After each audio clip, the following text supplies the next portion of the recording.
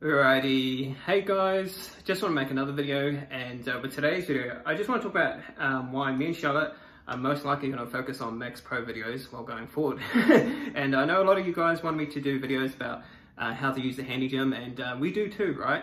And the thing is that I've learned some pretty insane shortcuts with the Handy Gym. Like, I've got to the point where I no longer use the foot plate anymore. I just purely use this in order to bodybuild with. But the thing is, guys, is that you need to understand that with shortcuts, there's a certain amount of risk, okay?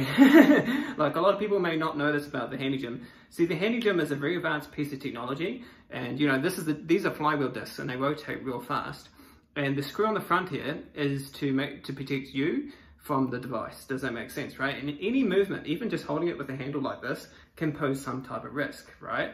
So when you see me do these pretty insane shortcuts, like, I want to say that although personally myself, I have not injured myself not once with the Handy Gym, even with all my shortcuts.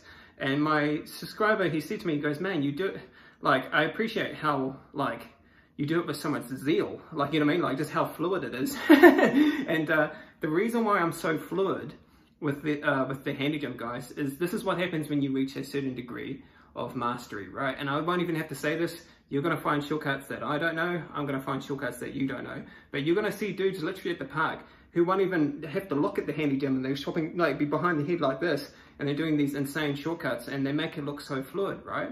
But it is important to mention the importance of safety, right? I don't advocate anyone to do any of my shortcuts. I'll put a disclaimer in my videos, but what me and Charlotte are going to do is, if we do make Handy Gym videos going forward, we'll show you how to bodybuild with the Handy Gym in the most safest way possible. Does that make sense? But at the same time, I'm not saying to people, like, because people want to see the shortcuts, obviously.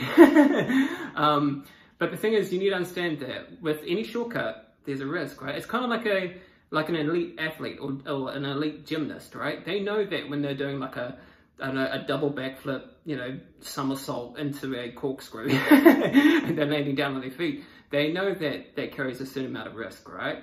But why do they make it look so fluid? Why can they do it so easy? The reason is because they've reached a certain level of mastery, okay? And I want to mention that there. So I did show you a pretty insane shortcut where you don't even need the foot plate anymore in order to bodybuild with. But what I'll do is, I promise I'll go forward, is I'll show you the most safest way to bodybuild with it. But you guys let me know with today's video, do you want to see the shortcuts, okay? Because I want to make sure that you guys are safe.